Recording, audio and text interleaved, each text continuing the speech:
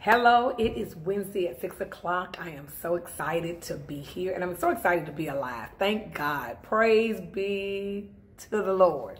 All righty. So we are going to go ahead and start with our Bible study. We had a wonderful time on Sunday and the sun may be on our title and the scripture and all that, but isn't it beautiful? I love the sun.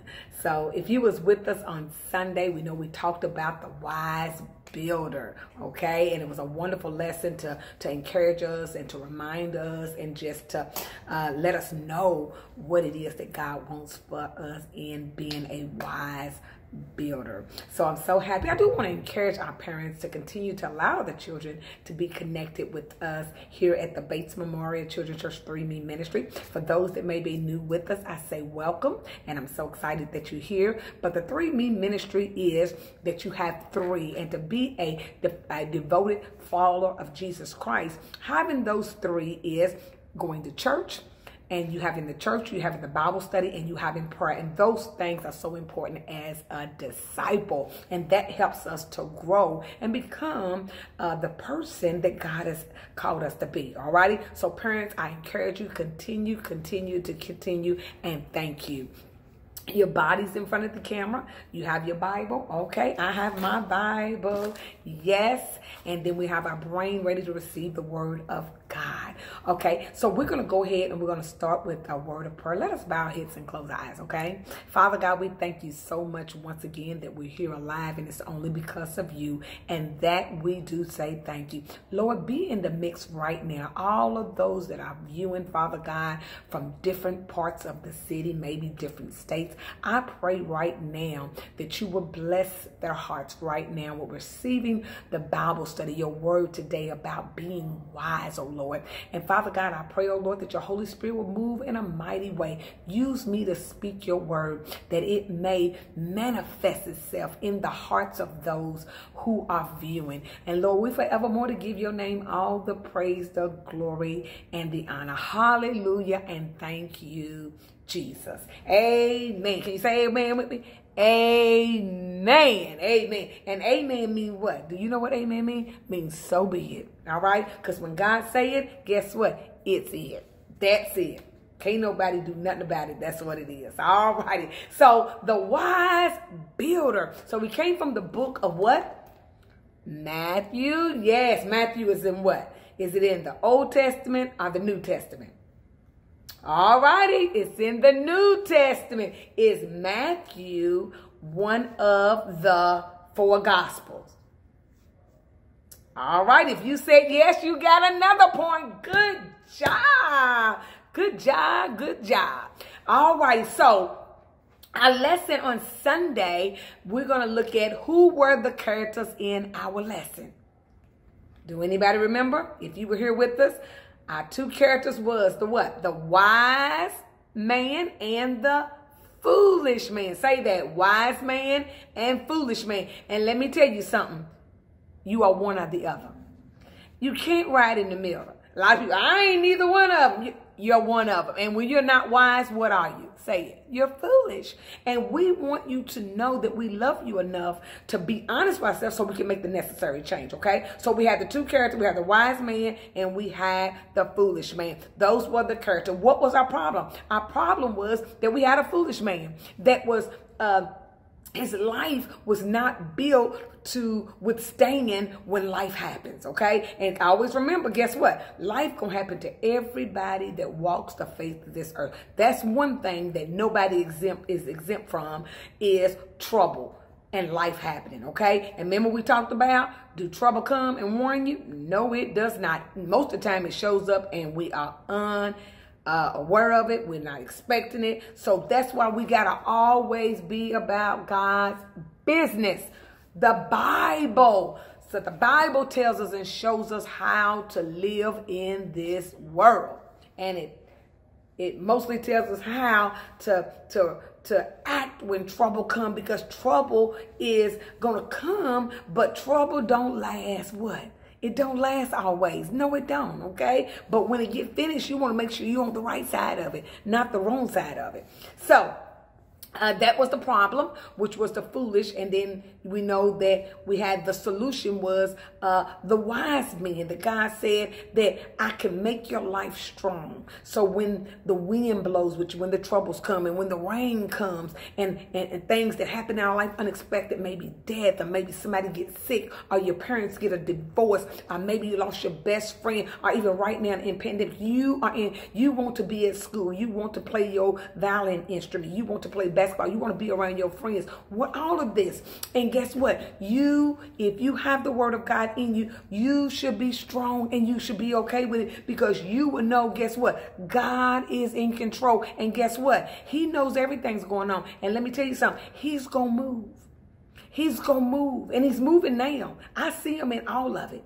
Okay, but some great things are about to happen, and I want to make sure that you be a part of it. Okay, so how can we apply this lesson that we learned on a Sunday about the wise builder? We can learn that we are going to make mistakes sometime, okay? But that's why God made the way of forgiveness, okay?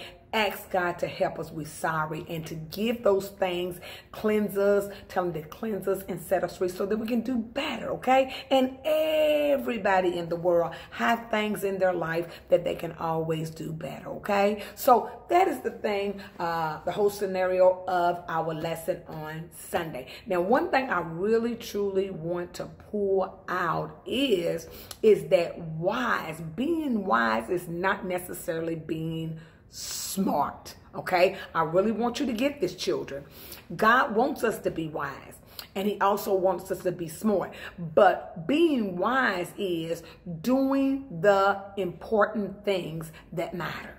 Amen. We can do something that may be important, but does it really matter? Okay. So just say, for instance, you was walking down the street and you seen this lady drop money out of her purse, okay? And she kept on walking, and you went and you picked it up, and it was a $20 bill. Now, stop right then and there. What is the important thing to do?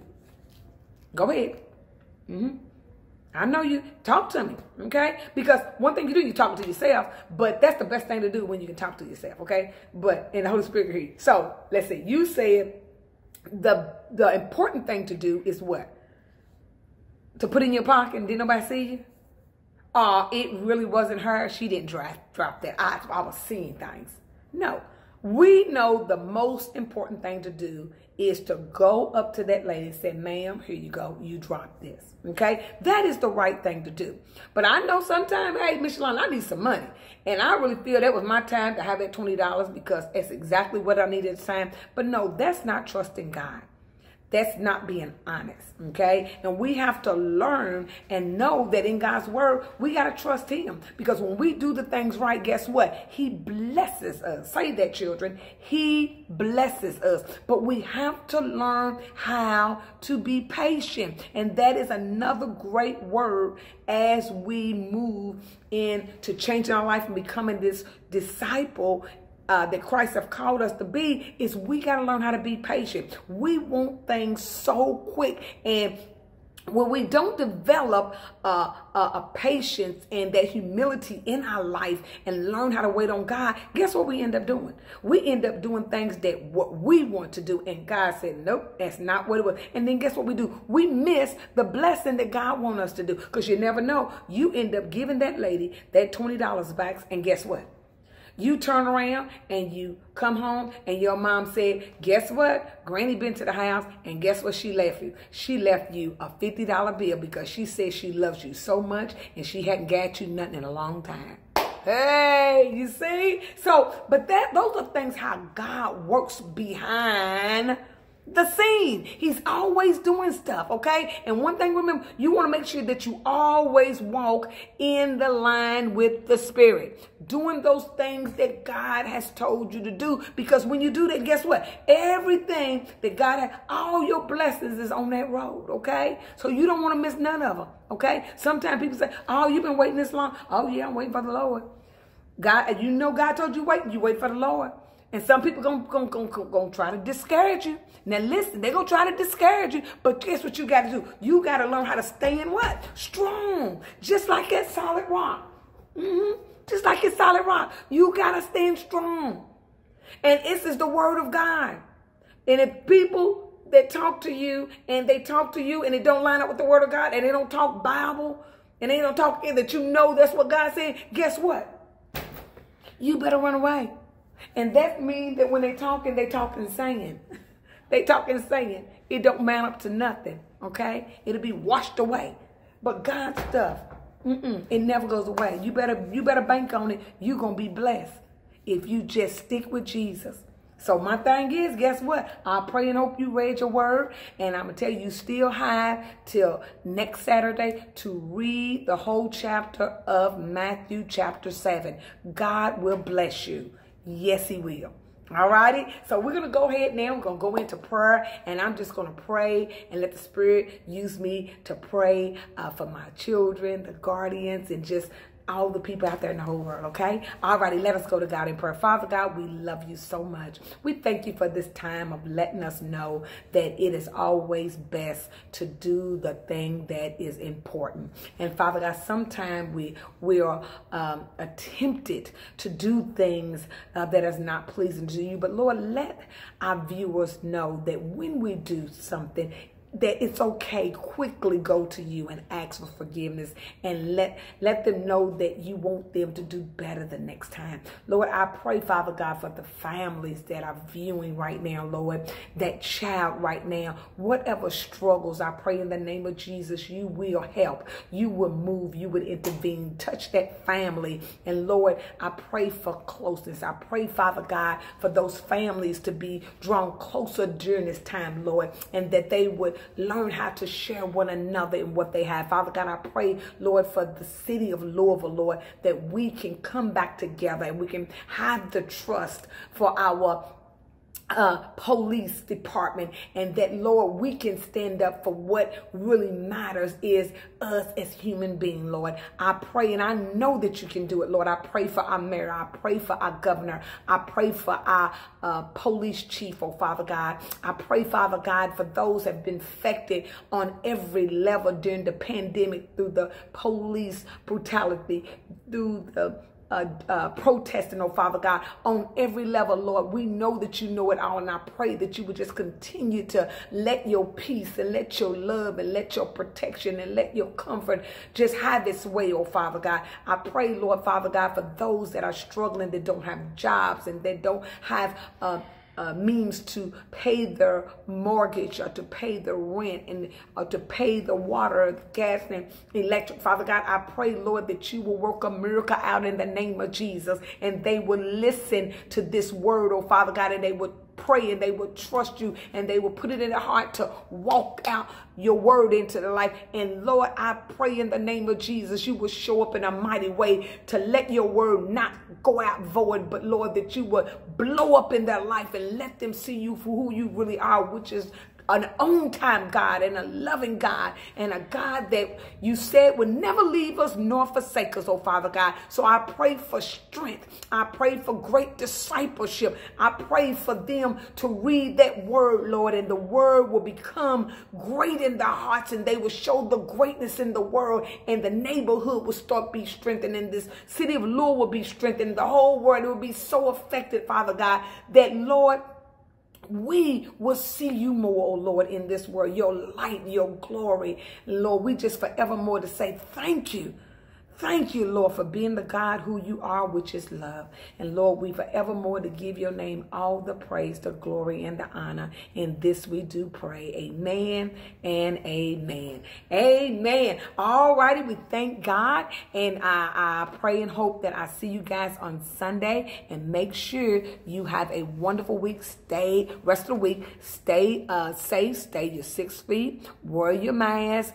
And if you don't have to be out, don't go out, okay? And just continue to trust God. Do everything you're going through. Everything. It doesn't matter. He is a God that never goes back on his promise.